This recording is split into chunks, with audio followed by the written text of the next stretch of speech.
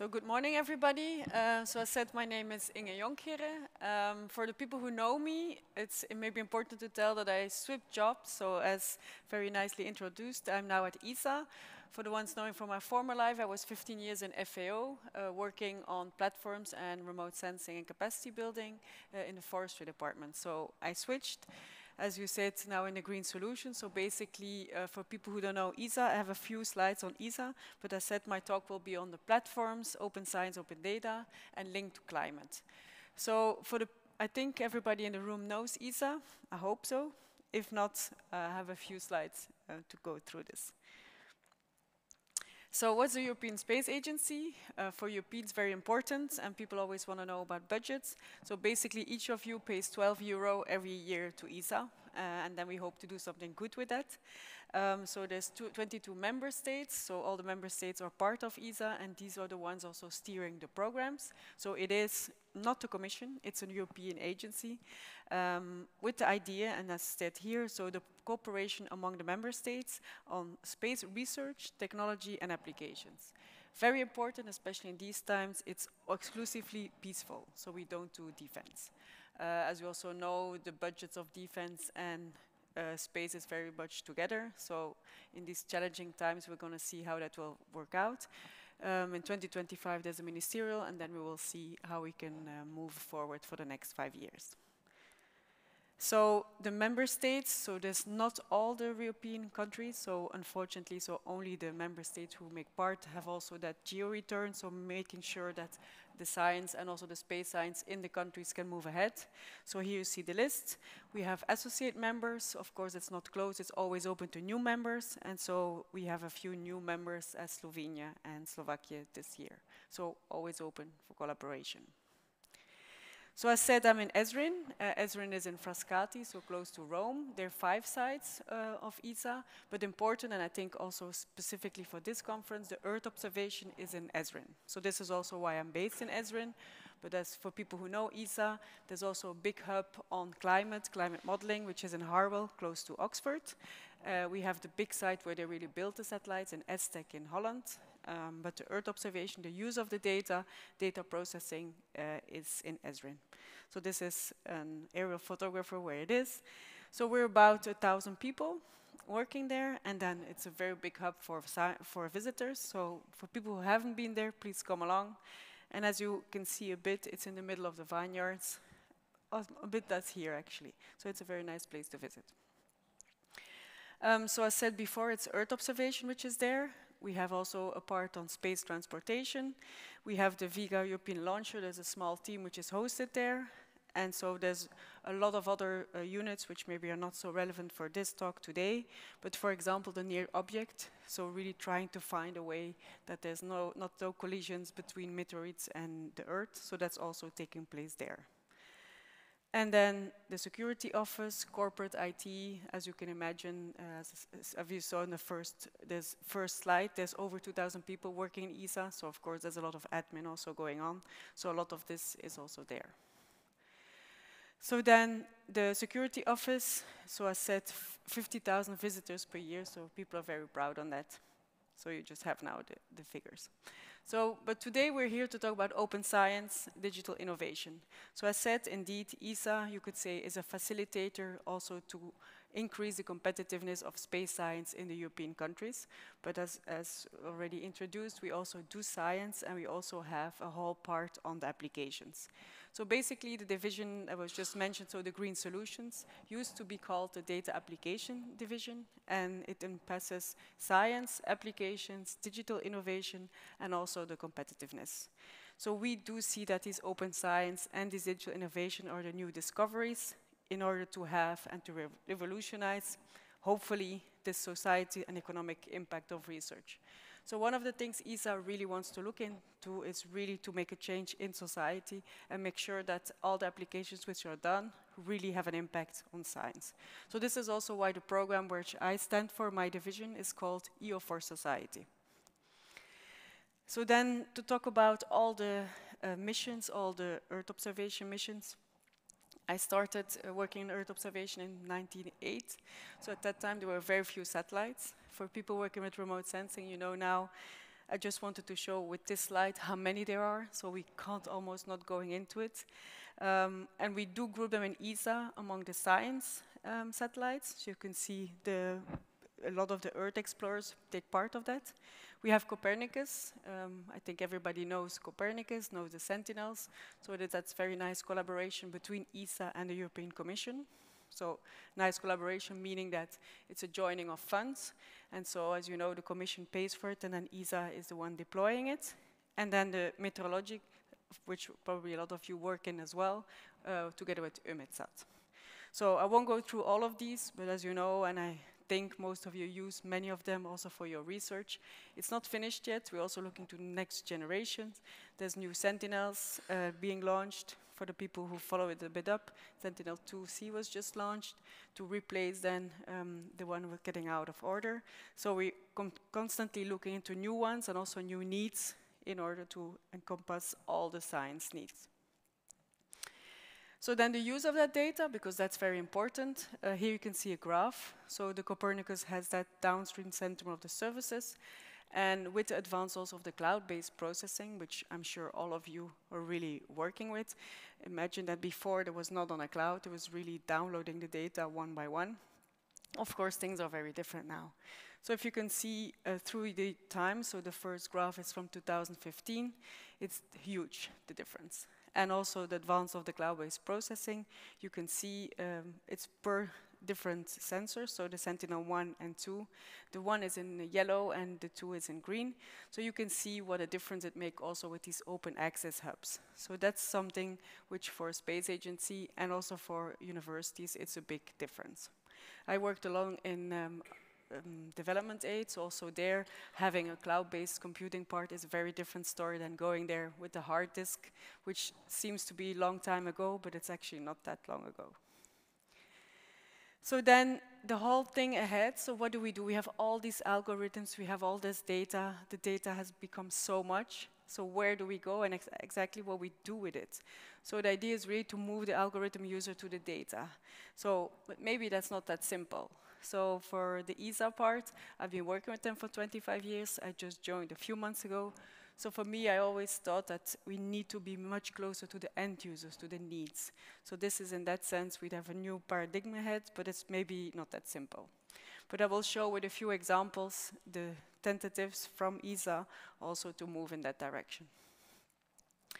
So the open science for ESA is important because there's something called as Earth action. So as you know, there's so much data, but data is only useful when it really becomes information, not when it's just simple raw data. And so it's very challenging to implement, and the solutions, there's a lot of barriers. So I think everybody of you knows these barriers working with the data. What about standards? What about sharing? What about reproducibility? Imagine any paper, if you want to do the reproduction of the data, you need to be able to do so. The access to infrastructure, so basically all these, it's very general, but I think all of you working with data have gone through this one. So this is why we were really facing all these challenges, and the idea is that these innovative data sets could really enrich the knowledge of our planet. Because if all the data is out there from all these satellites I've just shown, if you cannot use it in actionable information, it's a big loss, and it's also a big loss of money. So the big question is can the community really reuse these products and also these methods we develop? Because I think a lot of you here have had ESA projects, but then when a project ends, what happens? It just goes into the void. Nothing happens with it. What about the products? Has it been also go to the next mile, taking up maybe for commercialization? So this is really a new idea, a new way forward. We really have to look into that. It's not a project-based something, because as you all know, climate crisis is going on. It's not a static thing. It's a long-term planning and also long-term foreseeing we have to do. So this is why the graph is how we see it from Earth observation, open science and innovation in ESA. So open data, I think that's one of the key things. With the opening of the Landsat archive in 2011, I think you can see the pickup also in the scientific literature. It changed dramatically, because before, and I do remember for my thesis, I think we bought a satellite image for a few €1,000. So that was the standard and reality. So if you can see now, all that free data, even commercial data, very often freely available. I think that's crucial. It changed the whole way we work. Open source code, that's something also think a lot of people also here in the room really strive for this. It's a very big difference if you can use the code, reuse the code, share code. The GitHub, who started as a platform in which everybody could see the code, before that was not the case. So you needed to write the individual scientist to get some code, so the whole thing, it's very different. Then also the linked and executable code, open access end-to-end to workflows, linked and to platforms which show that you can reproduce the data which you had before. Education, always very important when there's new tools coming out, that people keep updated. The open science practice, so I think this is an amazing forum in which people really talk about how they do open science, and then a community behind, the fora, all the networks which really are set up to do all this. So that it's not one isolated scientist in an ivory tower do the work. So then how do we want to do this? By ESA we have Earth Code. I don't know if people heard from Earth Code. So it's a fair and open Earth system. It really tried to implement the vision I just show you about open science for Earth science activities. So indeed I have to stress here that in ESA we do have the Science Hub, we do have an Earth Science Activity Center, and I will explain in a minute how this works. So what is it really? So ESA, as you know, it's a facilitator of science, but there's that Science Hub who really wants to do science, and it's really to get a strategic initiative to have a fair open science practice. So it's an infrastructure, so using these existing platforms, fair and open tooling, as we call it, so to really store that data, and then to link it to community. So basically the full flow. So who is the implementer? So it's Telespazio, so it's a long-term contract, and the first platforms are selected this year. So for people who really want more detail, please come and see me afterwards. But the idea is that the code really will always expand the capabilities, so the cloud service and also the tools really tailored for the Earth observation data. So how does it work? Well, of course, there's a lot of computational resources. There's a catalog to the resources to read, to manage, and also to get the whole community behind it. So here you can see the different parts. So we have the data, of course, the methods, the workflows, these management tools, very important for us, also the capacity building with that. So the FAIR management tools. And so let's say, as said before, we really want to have this as a long-term storage in project results. So instead of having all these small projects who then go into the void, we really want to see this as a long-term ESA infrastructure. So the idea is also the management, of course, by the project remains with the PIs, but so the projects can have access to that Earth Code. So a community, as said before, very important also after the project has been finished in order to have that discussion going and maybe an uptake to go to a next stage.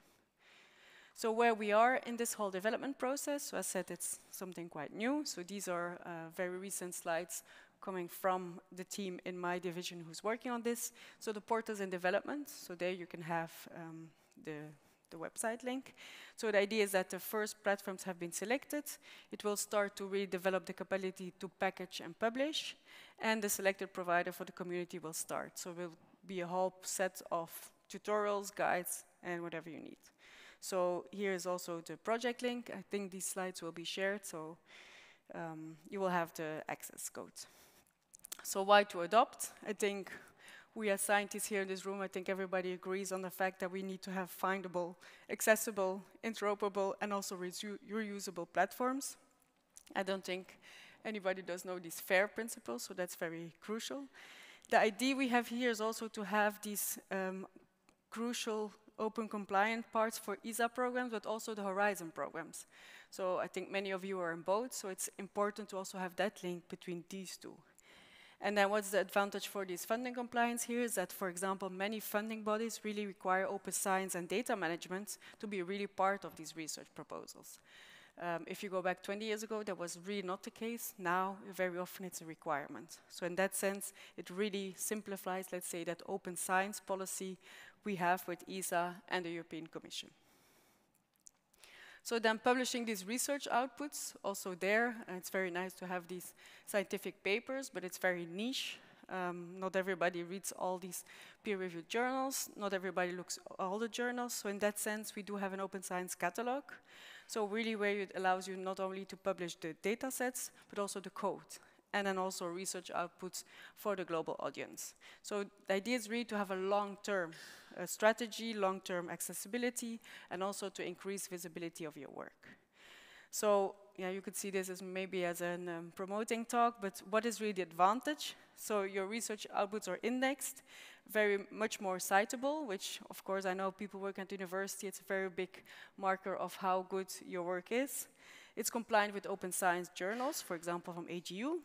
It's secure, sustainable storage, and you don't need to worry about these long-term data preservation, because that's something which I think in a lot of academic parts or even centers that might be an issue. So we hope that this will bring some relief in that part. So then, so it integrates the ESA Open Science Data Catalog, as said, so, but nothing without support and learning. I said before, capacity building, sometimes it's called. So it's really to help also master EO data science, the data science also in the cloud, the data management and the storage. And so why do we need also these capacity building and this support and learning? Also because it's not a static tool. It will always evolve, and in order to show also the changes in there. So there are resources also foreseen for both beginners and also experienced researchers. So let's just take a practical example. If you have a new activity, can be onboarded to the Earth Code, sponsored via the network of researchers, which I will come back to in a minute, which is a platform, so you get a new product and a new method. It's linked to a visualization-ready platform where you can have third parties, application and dashboard, and through OpenEO, reproducible and cataloged. So you do get a DOI, and it's personally stored. So in that sense, it's a long-term perspective. So as said before, in ESA we do have different science hubs. We have grouped them via clusters, and here you can see all the clusters we have for now. For people who have never been in ESRIN, it's actually a quite nice science hub tool you could see. It's a bit like these Googles of the world, where you can have these hubs and the beehives, where you can have an exchange between researchers coming in as a visiting expert for a few months. So people who are maybe interested in doing so, please come and see me afterwards. We have a very nice scheme. It's not only linked to European researchers, we have it in all these teams, but it's really meant to have a cross-collaboration between all the ongoing activities. So ESA really wants to be close to really what's happening in academia. So, as said before, how we do it in there. So I said before, it calls EO for society. What do we do then there? Because it's quite abstract. But so the idea is really to educate, support, empower, collaborate, and practice. Practice, as said before, of course, there's a lot of ESA projects, but there's a lot of other projects which also needs that storage or that long-term vision. So the idea is really to merge these two in this Earth Code. Here's one of the examples. And I said before, so what happens with all these, there's so many projects, and as you all know, I think everybody of you is involved in many projects. What happens afterwards? What do we do with the data? Do we really use it at a full capacity? So the idea is really to increase the use of this research data, that it's not only used for maybe one scientific high level or other paper, but really to embed it in everything that we can be doing for applications, also for society. So that's why we see that research data is the data and the metadata and the code, but also documented so it can be used. So this is an example from in the Science Hub, from the cryosphere, in which the melting of the polar ice sheet is used. And so we really want to use the increase of that research data. So we'll go through you with this example, very specific from the ice sheet. So as said before, it's to support Earth Action. Earth Action is a big pillar of the ESA program for Earth observation, so in which we really want to make data to actionable data. And Earth Action is everything around the climate and also the society. So going to flood mapping apps, of helping farmers in really to increase their yield. So this is an example of the Arctic. So making more and better use of these data, so I said before, also for maybe new end users, which are maybe non-spatial users. So science bringing innovation. As you know, also for the European Commission, competitiveness is very important because they also want to drive the industry on space in Europe And so the idea is to better use that data, will also help maybe to get commercialization of some tools which can be very useful. So how does it all work? So it's really from the data to society, information, the actions, but also the citizens. So not only stopping at the level of the scientists, but going beyond and bring it to society. So this is a cloud computing platform with levels of abstraction. We do have research data. As said, we catalog it, so it stays there. It's not a one-time go. It's a long-term thing. It links to the code and the documentation. The visualization, very important for policymakers, because if you come up with a paper, maybe no one's going to read it, but if you have a nice visualization, it really can make a difference for policymakers. With these properties, also the storytelling. So I'll show you the different slides. So the distributed data sources, of course, there's so much going on, and I have to say I'm sure you are much more expert than I am on all these different platforms. So this is the OpenGeoHub we have. The data is organized in collections. It's a kind of data cube, as we call it lately, so which are these multi-dimensional arrays. And you can see so that all the documentation is there too. So we use these distributed sources of data. Then it's possible in different ways to access it. So there you can have a view. So we really use these raster data sets to do the data mining to have all these geophysical variables. So then here, as you know, and as I said before, there's so much data. I think now one of the difficulties of these times is really to check which is the best usable data we have. So we do have that Sentinel hub, as we talked about before. So remember these Copernicus satellites. We do have the batch processing. And then here, this is an example of the cloud-optimized GeoTIFF. And then the next step, of course, is to go with that cloud computing platform to that research data. So with then the different levels of abstraction to really facilitate exploitation, because I think all of you really do have these issues now. How do we process all this? We have all these open, all these APIs. Where do we go to really abstract all the data?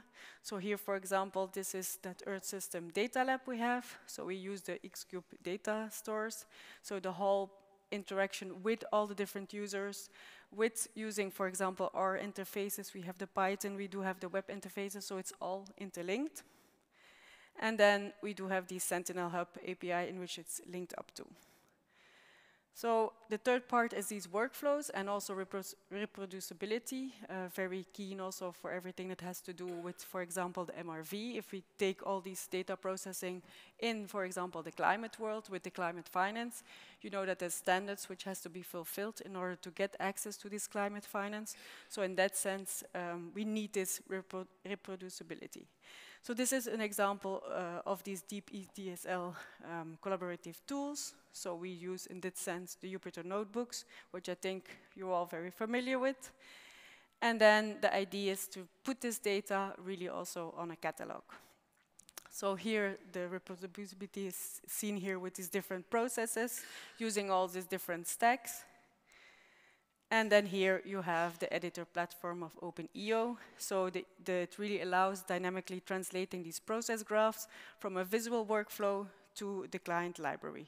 So in this sense here, it's Python, the JavaScript, R. So it's really an export of all this code.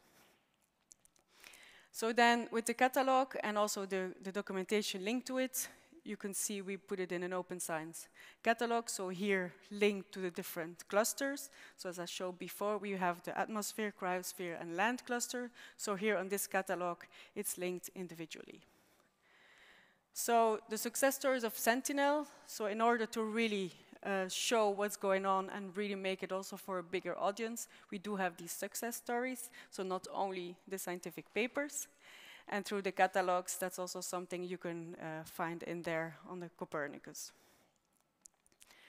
So what about then this data visualization? It's not only to show cool images, but also, as said, to link it to the policymakers, and then it can also link back also for funding. So in that sense, it is very important. It's very important for society, for people who are not coders, who are not familiar with the remote sensing. And so in this sense, here you could see, for example, the multivariate data exploration and analytics.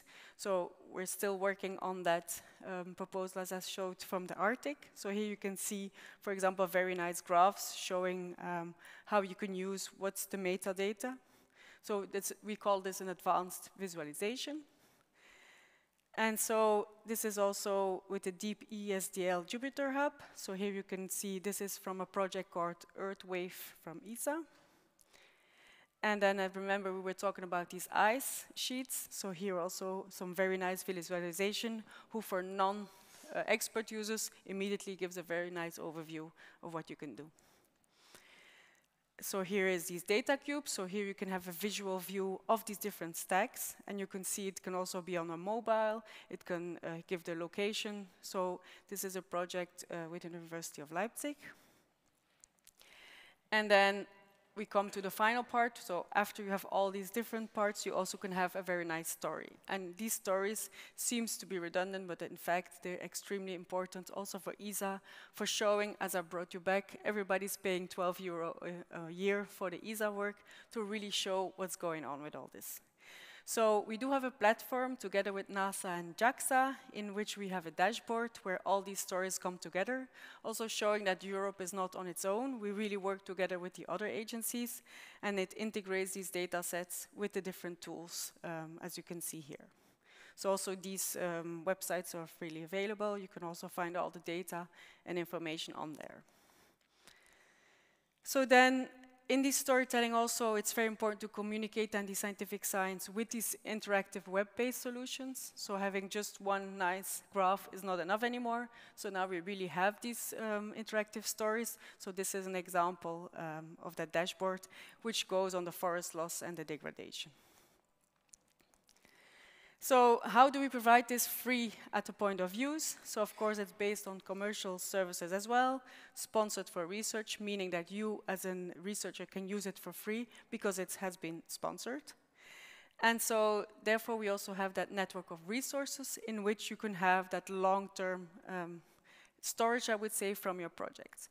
So you can see here there's almost 90 countries who have now projects sponsored through this. So you can browse this portfolio and select a service. You use a pricing wizard to calculate the cost. You can fill in the ESA sponsorship form, and then you get this network of researchers as a tool to use for your research. So this is the actual map where all these projects are taking place. So I don't know if there's people here who work with the network of resources. Well, you do, so that's great. So it means that you know the use of it. We're also open to see if there's things we should do better. So please come and see me also if you have questions on that.